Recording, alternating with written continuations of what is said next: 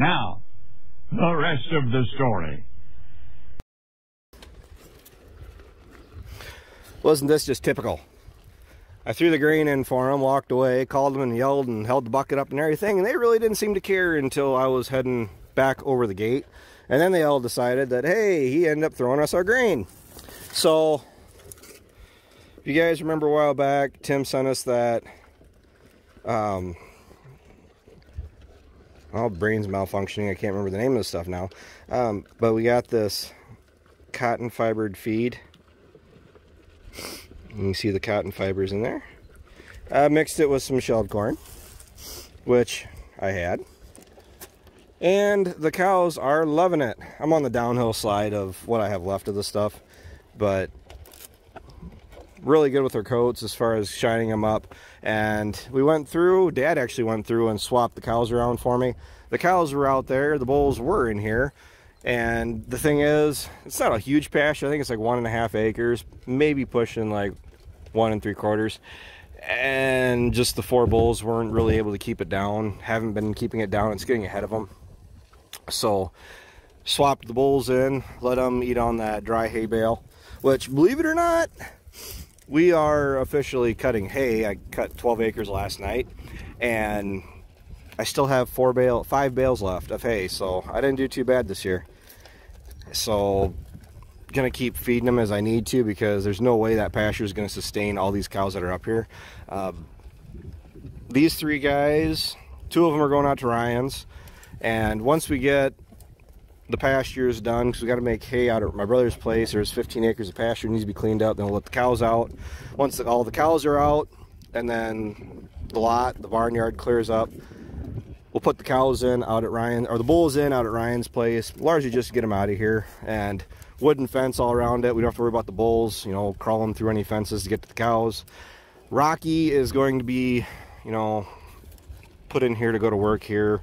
June 1st is today, and hey babe, he's looking pretty awesome. He had a sore foot last fall, but he's doing just fine. I guess he gave Dad a run for his money here 2 nights ago, because Dad's the one that went through and switched everybody around. I guess he made Dad chase him out of the pasture. June 1st, June 15th, I'm actually thinking about pushing it back to June 15th to calve a little bit closer to potentially nicer weather. Out of Dad, Ryan, and myself, I'm actually set up probably the best for having calves in crummy weather. I say that because concrete, and they're not out in the mud or whatever. I'm able to keep them a lot cleaner with, you know, bedding and everything. They don't, less likely to go out and lay in a pile of mud and have a calf, and then, you know, ultimately lose a calf. And I think it's healthier for the calves too. I mean, it's got to be easier on them than 40s, 50s, 60 degree weather versus the sub-zero, like, what was it, 10 degrees out? Oh, there's the other cow I was waiting on out there. It's not a lot of grain. I'm going to only be giving them about a bucket and a half, and keeps them tame. A little bit of grain isn't going to hurt them at all. And I got to go through and pour them again to clean up some of their coats and get the flies away from them.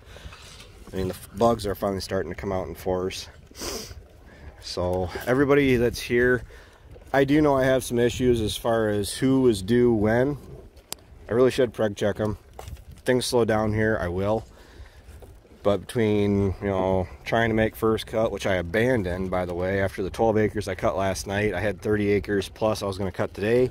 They added rain into the forecast. Starting, today is Wednesday, they say starting Friday night all the way through till, like, well, all of next week, and then starting into that next week, there's chances of rain. And you can look at me, I guess. We can't afford, Ryan can't afford to lose any hay. So we run the risk of cutting it today, trying to get it baled on time before we get any rain. And then what would be absolutely devastating is if we get a bunch on the ground and then it starts raining and then just doesn't stop, which is a potential to happen. So it's just not worth the risk. So playing keep away right now with the feed. I got the last 2 or 3 cows coming up. I'm kind of hoping they'll come and clean this up. So otherwise, everybody else is going to take it all for themselves. But this 320, I'm actually on the fence about her yet as to whether or not she's going to calve. I mean, she looks no different than the ones that calved, well, that little last red calf. But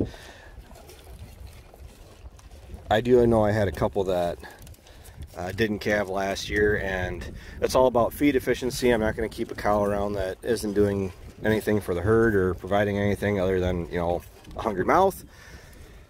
So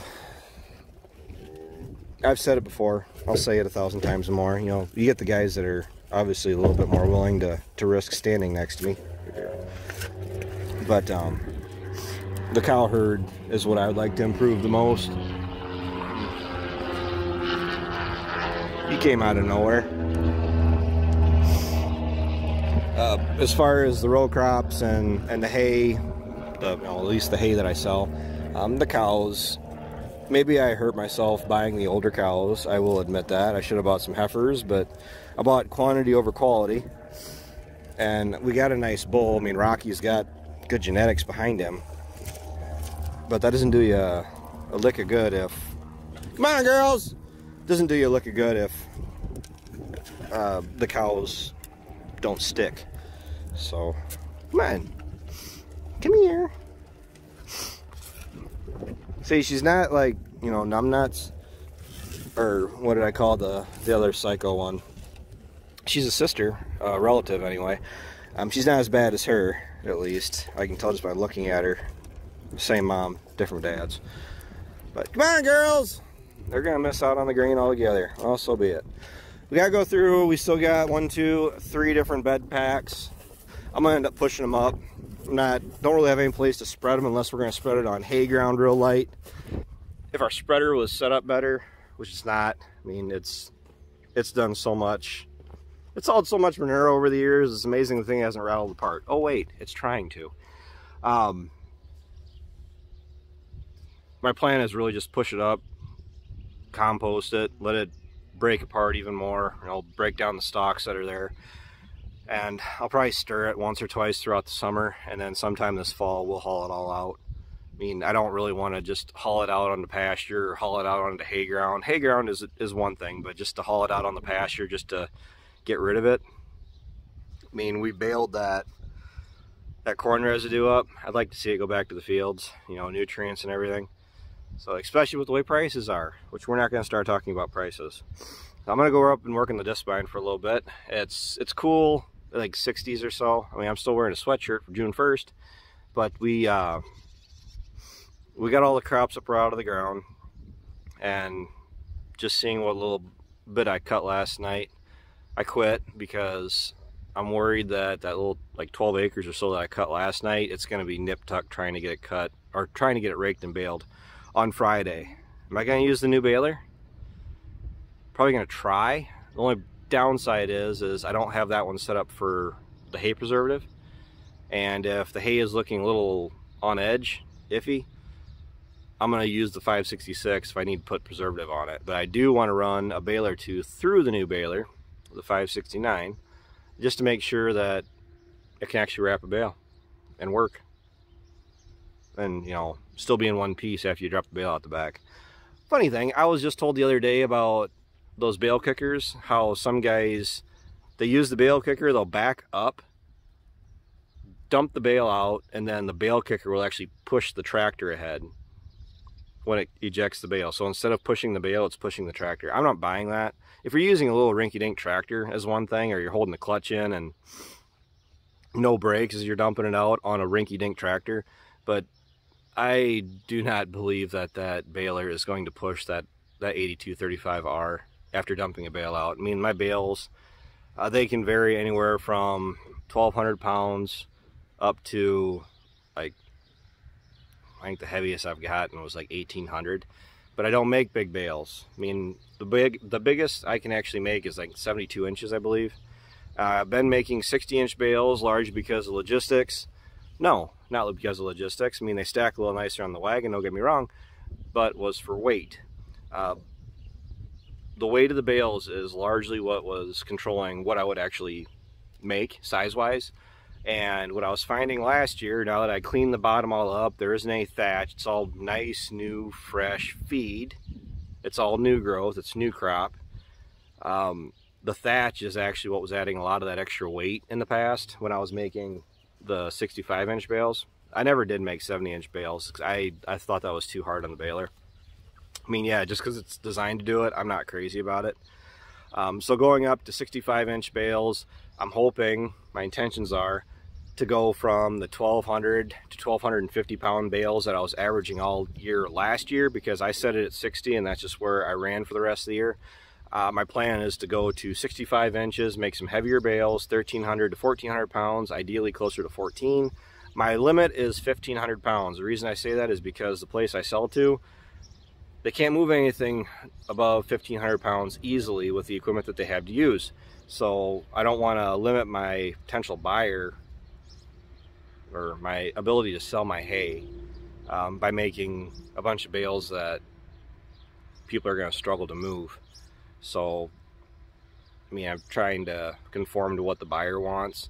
I mean, 4-foot bales, the 4x6s and everything, I know people tend to like that, more of your hobby farmers and whatnot, but for feed, for cattle country, and largely just because I don't want to run the risk of having, you know, I'm already looking at 200 to 300 bales just in my first cutting off the valley, because my intentions are to make that all at once, as long as we get a weather window.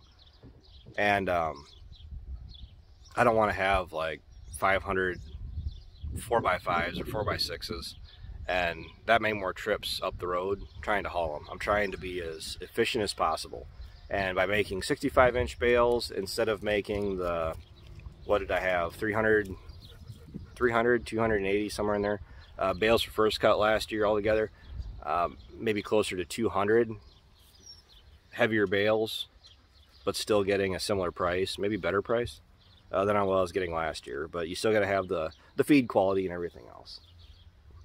All right, I gotta go. I'll catch you. Those of you that do not like hay updates down at the valley, this is the video for you. Now, this is the field ground that has been no-tilled, interseeded with grass last year. I considered that a pretty solid disappointment. And I had a lot of bare spots. It was lighter here earlier this spring.